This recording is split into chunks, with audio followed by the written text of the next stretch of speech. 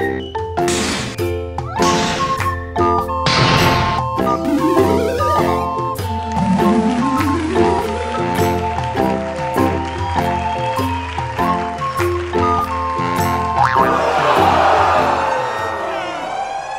Bitcoin touches on its largest fettuccine retracement level of this entire range after diddling the 21-day moving average, have the bears backed themselves right onto the lap of the bulls. And as Eleanor Wombat sets her glaucoma-filled eyes on Ethereum, the real question is how much are the big bankers paying this beautiful sack of beans? But is ADA right now repeating a bullish fractal from the end of 2020? And a staunch warning coming from Richard Daddio, will crypto be destroyed like a man's happiness after 20 years of marriage?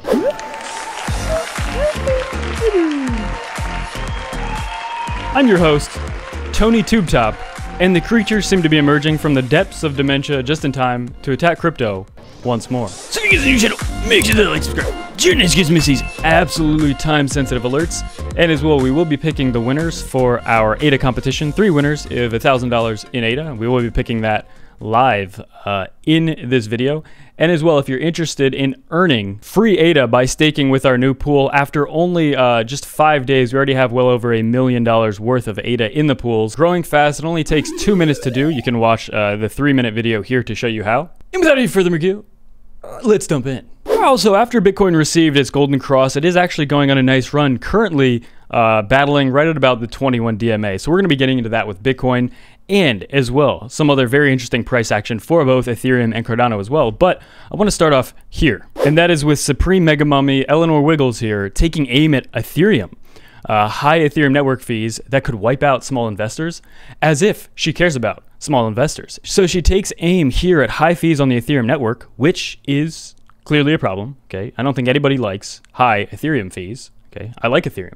I like a lot of cryptos, and do I like paying hundreds of dollars in gas per transaction? No, I don't really like it that much. Warren said outages on crypto exchanges last week could hit people who don't have the money to lose. And this is not the first gripe, the first complaint that Elizabeth Warren has had with crypto. In fact, she's going to attack it from every angle. And as time goes on, and as naturally, she will probably learn a little bit about crypto, which right now, I guarantee she knows very little.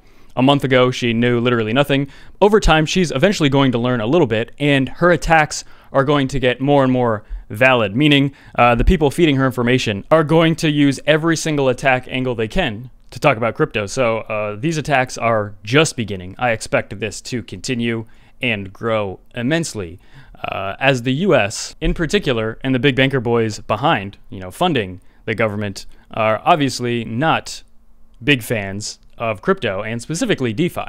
I wonder why they would be attacking Ethereum. Well, pretty much the home base of DeFi. So she said to Gary Gensler, advocates saying the crypto market are all about financial inclusion, but the people who are most economically vulnerable are the ones who are most likely to, they're basically just complaining about Ethereum fees. But realistically, if you care about people being able to participate in finance and be able to live, then crypto is not really the first place they would attack, right? The last thing that they care about is if you have enough money to live your day-to-day life, not in poverty. They're going to say that is the reason. However, that's absolutely, obviously, 0% true. They could care less if you were eating beans and living on the street for your entire life in complete poverty. But the second that a technology has the chance of taking even a tiny itsy-bitsy 1% of revenue away from the big banks, then they will come out with a trillion reasons why it needs to be stopped. And they will never address the real reason, which is it will start cutting into their profits and their ability to absolutely crush you financially every day for the rest of your life, like they've been doing for decades.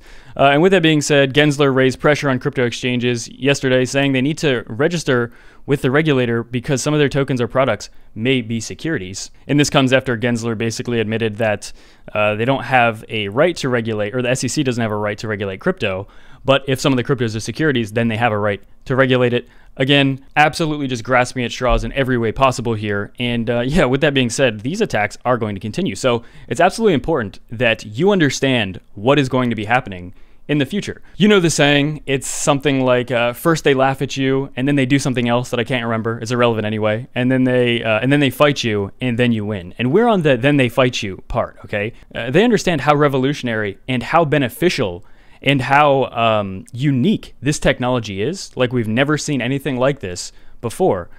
They understand how it could actually end up helping the average person, and they do not like that. So they are going to fight, okay? They didn't care when Bitcoin's market cap was $1 million or even $1 billion. Now Bitcoin basically has a market cap of $1 trillion, the entire crypto market as a whole, right around like $2 trillion. So at this point, they realize, wow, this thing keeps growing. It's not just going to fade away. Let's try to destroy it. And as well, Ray Dalio, who has come out in at least somewhat favorable support of Bitcoin, also says at the end of the day, if Bitcoin is successful, they'll kill it, okay? Keep in mind, it's decentralized, so even if the worst possible laws came out in the US to absolutely try to destroy crypto, in the long term, it would benefit the rest of the world that does not outlaw it, and eventually the US would, fall further and further behind, as it already is anyway, okay? The US is not in a great place over the last couple of decades, and that's objectively the facts, okay? That's not my opinion. But basically here, at the end of the day, if it really is successful, they will kill it, and they'll try to kill it. And I think they will kill it because they have ways of killing it. I don't know why he repeated that so much, but that doesn't mean it doesn't have a place, a value, and so on. So he even said it may not have intrinsic value in his opinion, but it could be useful in a diversified portfolio. The hedge fund manager said he thinks it's worth considering all the alternatives to cash and all the alternatives to some of the other financial assets. Okay, he's no expert on it. I think diversification matters. Bitcoin has some merit, he said. So with that being said, it's just kind of furthering the point that, yeah, I mean, we should probably expect further and further crackdown and a regulation on crypto, because at this point there's really not regulation on crypto, and it's pretty much inevitable. I've known this for years, and many people have known this for years. It will eventually have some level of regulation. It's just going to happen. In the past, he's the world's largest hedge fund firm founder of Bridgewater Associates. He said that he's very bullish about crypto as a digital clearing mechanism, perhaps referring to DeFi. So is he potentially very bullish on DeFi? And again, that is what Eleanor Roosevelt here is attacking with Ethereum, pretty much the granddaddy of DeFi. Ethereum kind of takes the cake there. So they're not necessarily as threatened by Bitcoin as they are from things more beneficial even in the short term, like Ethereum and even like Cardano.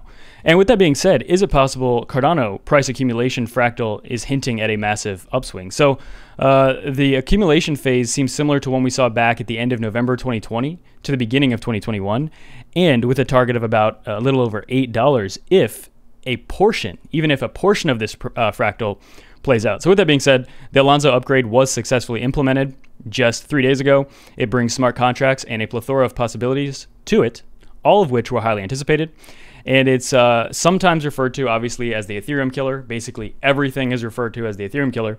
It never possessed the capabilities that allowed it to play in the same field, but now, the starting of building of dApps, decentralized exchanges, and stablecoins could help Cardano evolve into a DeFi ecosystem similar to ETH, and that's that's why people are bullish on Cardano. If Cardano was just another Bitcoin clone, nobody would care, and it would not be at number 3 in terms of market cap right now. But Cardano price accumulated for roughly 40 days in November to January, which was followed by a 600% bull run. It pushed ADA from 10 cents to $1.20. And assuming that ADA can replicate 1/4 of the 2021 run-up, a 150% advance would forecast a roughly $6 target.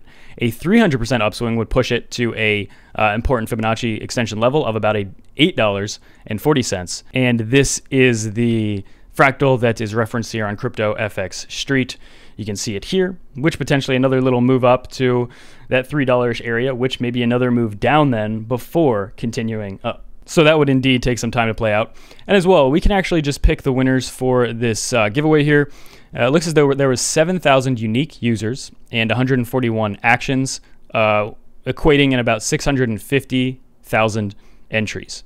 So yeah, if we just draw the winners here, draw winners, and yeah, I haven't done this in a while, so winners to draw 3, $1,000 in ADA, okay, and we can hit draw.